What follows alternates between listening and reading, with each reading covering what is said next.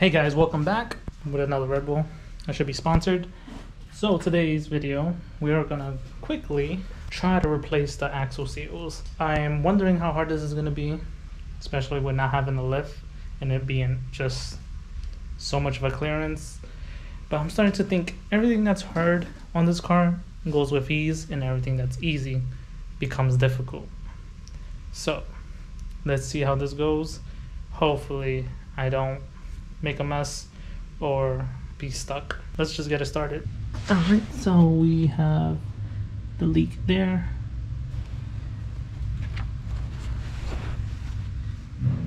Now to find where it's coming from.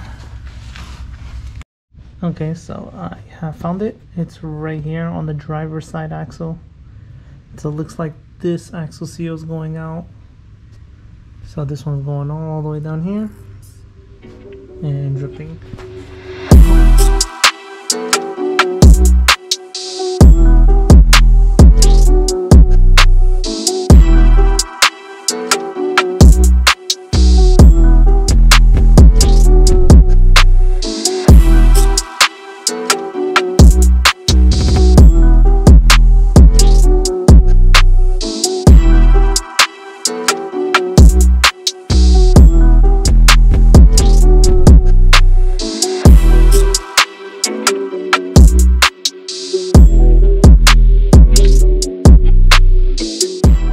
Alright, so we did remove the bottom mold, which was a 19. I didn't remove the caliper yet because I felt like I can do it without it. Just definitely remove the two bolts that holds the coilover with the knuckle, which are two 19s as well, from both sides, the nut and bolt. This is a 12, removed it so I can free out the brake line. And now it's kind of loose. Let's see if we can take out the axle.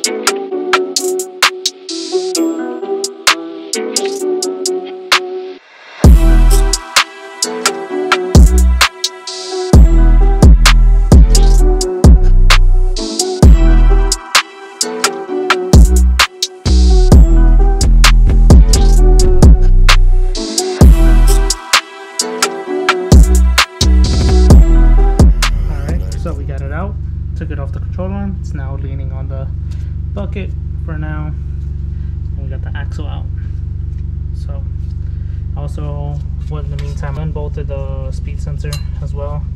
Okay, so we're under the car now. In theory, this should come out by popping this out with a pry bar. I put mine with tape so I don't scratch anything, as well as the bearing that we're about to take out.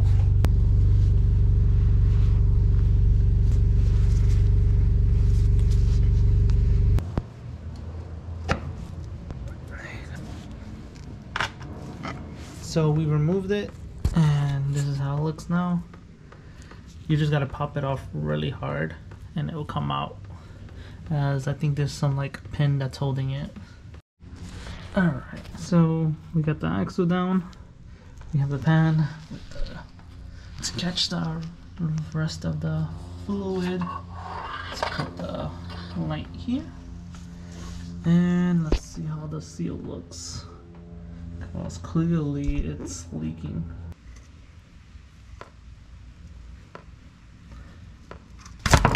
Okay. So this is how it looks. I don't know, I could probably show it by the light, but so there's some damage on it. Definitely had to be this here, since there's some damage on it. It is there. And now it's just pretty much peeing right now. There's not much fluid in there, so I'm just gonna let it do its thing. So this is the new one. This is the part number, and let's compare the two. So this is how they look.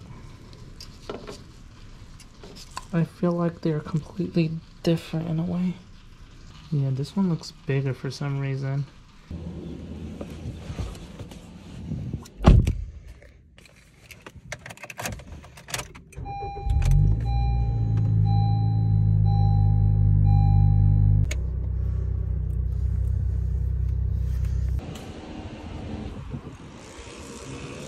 So we made it back.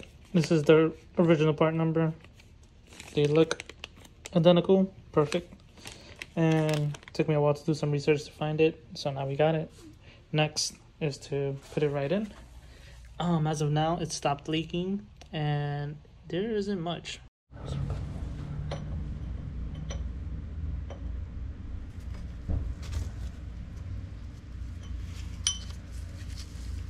I'm gonna go in angles.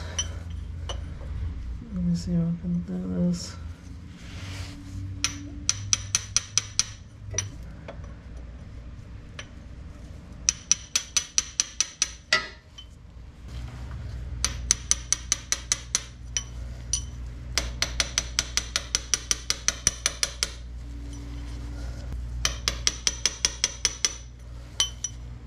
All right, it's all in.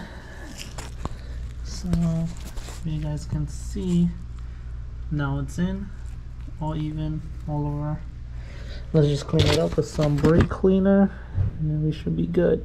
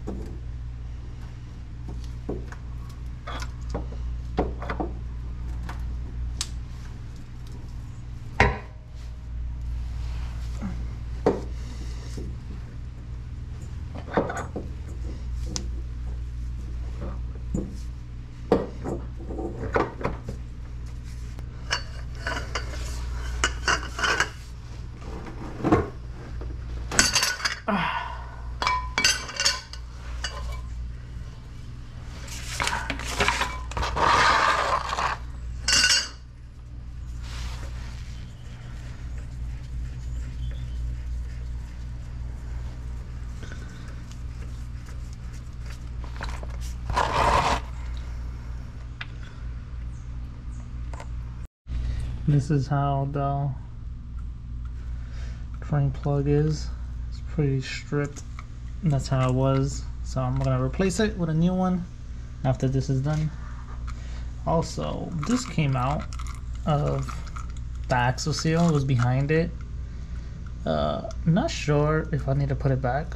It looks like a rubber band. Feels like a rubber band, but like a aluminum or steel spring rubber band. It's weird.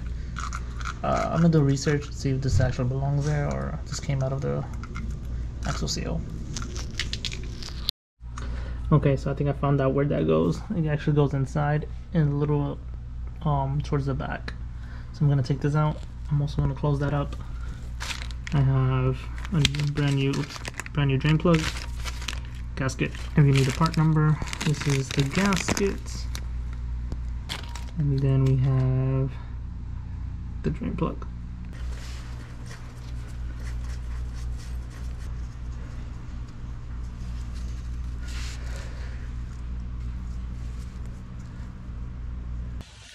Okay, so we finished. It took a while. The GoPro died, but I was able to put the axle back in. That was honestly a pain to get this back in. I don't know about you guys, but the other springy O-ring, we was able to put it in. It did take a while. I definitely don't recommend doing it after the axle seal is put in, We can't, if you ever experienced that, I would say if it did come out when you're doing the axle ring, put that back in first. It goes around the middle.